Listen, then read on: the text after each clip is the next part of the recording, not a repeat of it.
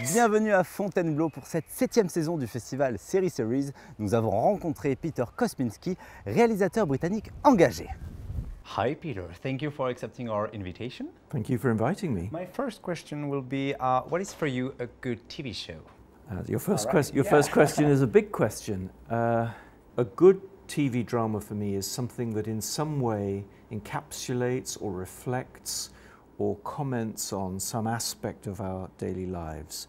So I'm less interested in things that are what you might call escapist entertainment, although I accept there's a place for that. I like dramas that really get down to the detail of the nature of our lives today. All right, do you have some examples? We've just been talking here at the festival about a wonderful BBC drama, which I have to say I had nothing to do with, called Three Girls, which was a very British story. It was based on a true story of girls who'd been sexually abused in the north of England. Very brave film, not an easy series to watch. Won a lot of awards and got a very, very large audience. So for me, that's an excellent example of the kind of thing I'm trying to describe. All right, I have a quote for you by Nanni Moretti. Cinema is here to show to a larger public what the public is not able to see any longer. Do you think it will be for you a good definition of your TV shows? Yes, I think it is exactly what I'm talking about. You know, one of the things that TV drama can do is it can provide a sense of perspective on events. Some years ago I made a television drama which was shown here in France called Warriors. Now this was about the conflict in Bosnia and the role of British and of course French soldiers were involved as well in peacekeeping operations in Bosnia. Very difficult. That conflict had been reported by French journalists, by British journalists, by American journalists, day after day after day. Their stories appeared on our television screens. But drama was able to stand back 5 years later. Drama can give you the details that you never quite got during the news coverage. For you, why is it so important to come here for the festival Series? Well, first of all, it's a great honor to be asked. This is a festival of fellow professionals, and to be invited to speak.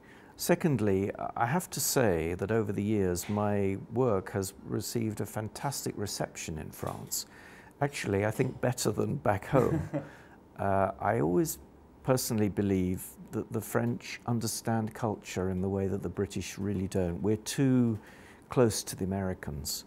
So I've always enjoyed the creative dialogue here in France, and it's always a pleasure to come here. If you could give some advice to a young producer or starting in the business, what would they be?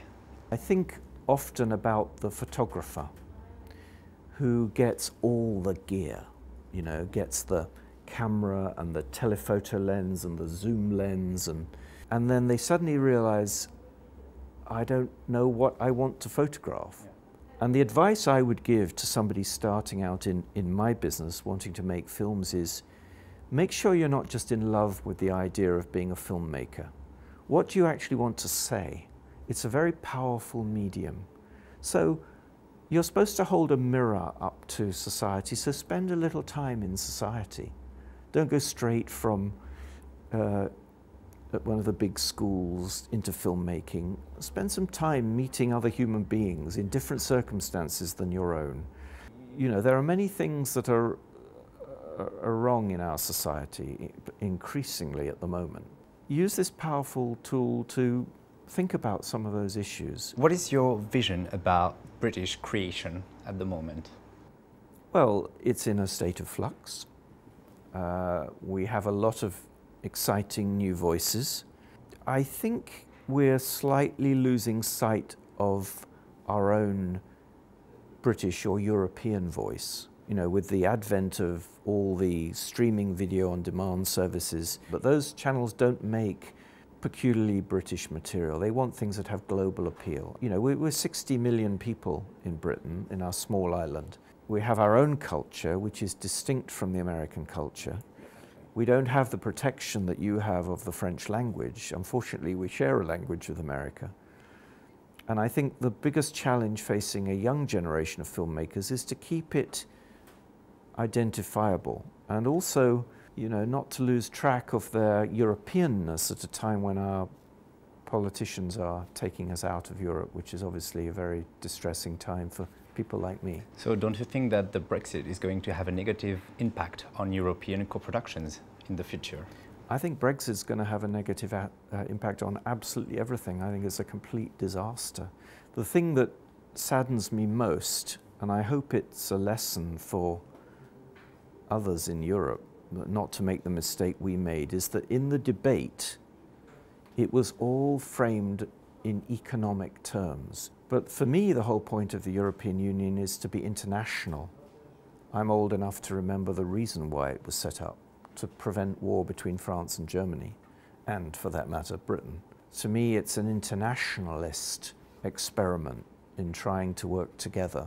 And I hate the fact that our country has become so inward-looking and turned its back on internationalism for very narrow nationalistic and so-called economic reasons. So I'm afraid I don't think it's just co-production collaboration, which obviously will be destroyed, but also a wider mistake, which my nation is in the process of making. What are your future projects? Well, I'm working on something at the moment about a terrible event that happened in Britain almost exactly a year ago.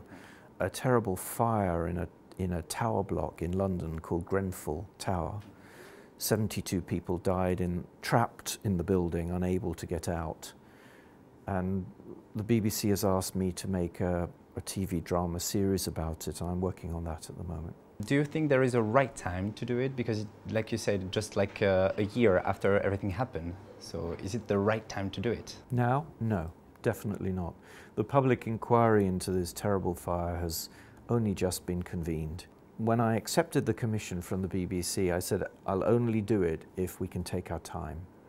For exactly the reason I mentioned in our earlier conversation, which is you need time to reflect and let the events settle a little bit and see what the big themes are coming out. At the moment, it would be completely tasteless to make a drama about these events. It's too raw, it's too immediate, but in 2 or 3 years' time, I think we'll want to tease out the lessons of the event and see what we can learn from it. Thank you very much. Oh, it's my pleasure. Thank you. Série Series.